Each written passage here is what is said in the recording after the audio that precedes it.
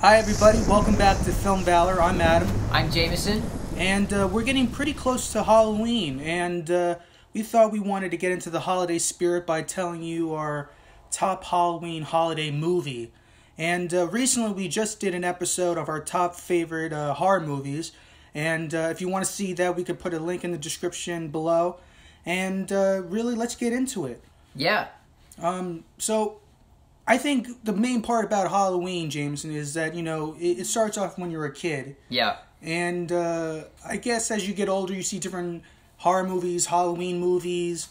But really, I thought the ones that really stuck were just the ones, the classic, kid movies. Nothing really special. It wasn't scary. It wasn't bloody. It was just... They gave you a certain kind of feeling. Yeah. And that's important, I think, on Halloween is the feeling. Yeah, just being, into the whole season, it's the fall, people have, pumpkin everything, Yeah. the decorations, just the atmosphere of the whole thing. Yeah. It's really, it's almost like the polar opposite of Christmas, in a way. Yeah, it is.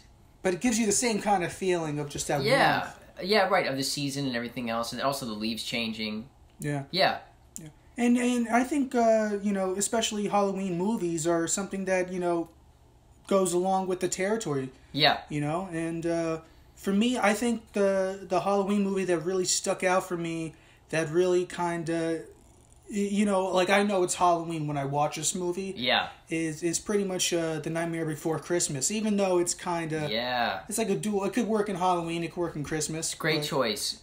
And... Let's talk about that. Like, why do you think it's the go-to Halloween movie? We did it kind of by year, like 2018, but why do you think this is the one that you choose? I think for me, really, it was just, as we said before, it was really capturing the environment, the whole, imagery of Halloween, and just really capturing these different creatures, different monsters. Yeah. Living in this town, and just being dedicated to Halloween for, yearly. And I think one of them, I was trying to analyze sort of, as you was thinking about Nightmare Before Christmas, the appeal to it and the popular nature of it and everything else. And I think it's because it's a musical that's done as a stop motion. All that different stuff makes it very unique, right? Yeah. And it makes it something that really stands out. And I just remember seeing it as a little kid too, and feeling like there's something really, truly special about this. The culmination of the music and the set design, or the little models that they have, right? Especially like when he's in the woods, choosing the different places to go to. What do you think is your favorite moment in the movie? Well, I think it's definitely, I think as you said, it's the music. I've been, I love the music. I think Danny Elfman's a genius in how he put it together. Yeah. Amazing that he sung the songs. I never knew that he was the one who sang I believe he sung for Jack, I think. Yeah. And I just really like, and that's really, I just like the character, I think it was the music, the characters, just the whole scope of it. But for me, the big moment, well, of course the intro is great. Oh, this is Halloween. This is Halloween. I mean, that's the whole, great number. just like flying into the whole town, and it's such a great opening. Yeah, it's really well designed. And just just seeing all the monsters there in town, it's you see people coming out of like slime and creatures hiding under the beds and stairs. There's a lot of little clever things in the movie. The movie has these hidden little gems that if you watch it many, many times, you see like, oh, there's that guy in the back that's like doing his own thing, and it's really it's cool in that sense. It's really a world. It's its own world, or worlds plural. No, it's great. And also, I think, as you said, the stop motion really kind of brought it to life, because I think if it was just a regular musical cartoon, I mean, it wouldn't have been as impactful. No, it's because it's a different form of technology and everything else, and how it was pushing the medium, really, I think. And just, again, doing a musical to stop motion is just it's an insane idea when you think about it. I mean, could you imagine breaking that down, thing by thing, and how it's done? I mean, that's crazy, you know? So, all right, I should talk about my movie, right? Yes. So let's talk about my favorite Halloween holiday movie, and it's always been in my family for a long time, but the movie is Hocus Pocus. and I know there's some snickers in the audience, but the reality is this is one of the greatest Halloween movies of all time. I don't care what you say the people out there. The people who snicker at it, deep down inside, they're like, I they love that movie, but they don't want to show it. They love it. I saw an inflammatory article from Vox Media, which now I don't trust anymore. Vox, and they said that Hocus Pocus is a vile piece of cinema. That's a lie. That's a bold-faced lie. This is one of the best movies ever made. I don't care what anyone says. Between Bette Midler and Sarah Jessica Parker and everybody that's in this movie really came and gave their all. Oh yeah. And it's one of those things that just creates that feeling of Halloween. You can sit there and put up your Halloween decorations while watching this movie and have not only enjoy the almost creepiness of the movie. I think at some points, the way that it establishes the witch thing in the book is actually kind of scary, especially when they're flying through, especially to a younger kid. But when they're flying through the sky and the way they're laughing and stuff like that, Bette Midler's kind of scary in this movie. But of course, she's very funny and she's wildly entertaining. On top of when they sing "I Put a Spell on You." Oh yeah, great! Is one of the greatest moments. Oh yeah. In any holiday movie, maybe any movie, when you think about it as like maybe a top 100 type of situation. Well, they're both Halloween movies and both musical, kind of. Yeah, right. So they've all musical numbers, at least. Yeah, that's very true. And you know what? There's other parallels. Yeah, the same year, we wound up choosing a movie that came out, both movies came out in 1993, which is the year I was born. But it just happened to be that was a great year for Halloween cinema.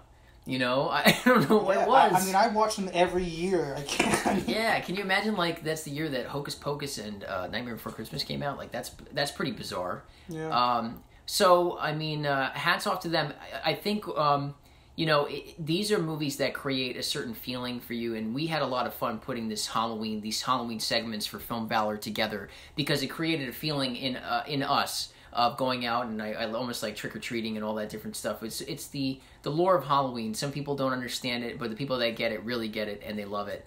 So we wanted to put that together for those people, and then just share that with you guys. On another note, what was your favorite part of Hocus Pocus? My favorite part is that's a good question.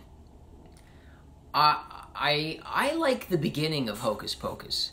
I really do, and I think it's one of the strongest parts of the movie when you're getting to meet Max for the first time, and when you start to see the two surfer guys, or not, I'm saying that wrong. Hollywood. The bullies, yeah, Hollywood, yeah, all that stuff is really well done, and they, you feel bad. You wind up, even though Max is kind of a jerk when you think about it, you kind of feel bad for Max because he gets bullied. And I don't think if he didn't get bullied, you wouldn't feel as sympathetic. Well, yeah, and also I think a lot of people could relate to that. moving to a different town, different state, and being very difficult. You would have your shell on. Right, exactly, and it's a very difficult experience, and that's kind of that's why Hocus Pocus is good. It doesn't rely on its witches and stuff like that. It really attempts to build actually its own world, I would say, and its own characters, and even the bullies have some of the most memorable lines in the movie, and that's something to be said for the writing, I think, that's done in this movie, but also the performances